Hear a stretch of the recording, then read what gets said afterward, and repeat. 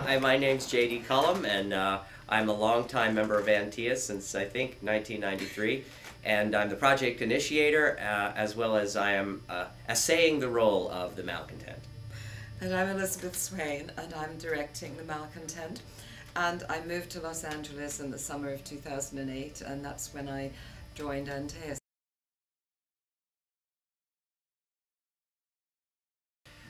Well, Liz suggested I take a look at it. We worked together on Richard II, Shakespeare's Richard II, which was a wonderful workshop that we did.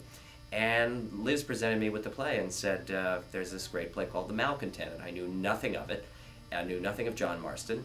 And so I read it, or rather I tried to read it. It's extremely difficult to read, and I fell asleep almost every time that I got like a page a night. I shouldn't have left it by my bed.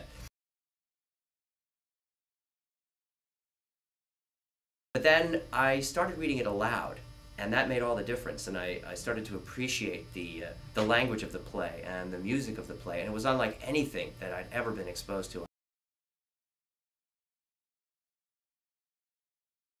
Well, I saw it in 2002 at the RSC, and of course it hadn't been done for centuries, and I was just totally taken with it. The main thing was I just had a ball watching it. I mean, it was thoroughly entertaining, wonderful roles for actors, and I said to myself there and then, I've got to do this play somewhere.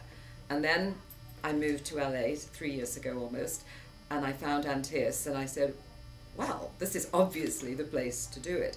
And it's the power of the language, the fact that it is absolutely savage, it is incredibly, it's filthy, and it's wonderful. And you know that it borders this line between being a tragedy one minute and a comedy the next, and that wonderful tussle between those two ideas.